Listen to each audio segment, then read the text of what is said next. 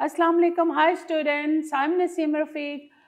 Welcome to my channel, The Cool Principal. Hi students, today we are going to learn assessing respiration.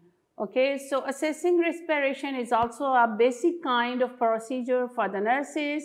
So we will learn and we will start with the aim that why we are assessing the respiration.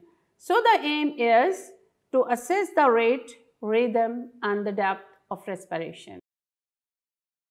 Greet client and explain the procedure. Wash hands. Place 2 or 3 fingers on the client radial artery. Observe movement of the chest wall and count respiration for 1 minute. Record and report the respiration. Make client comfortable.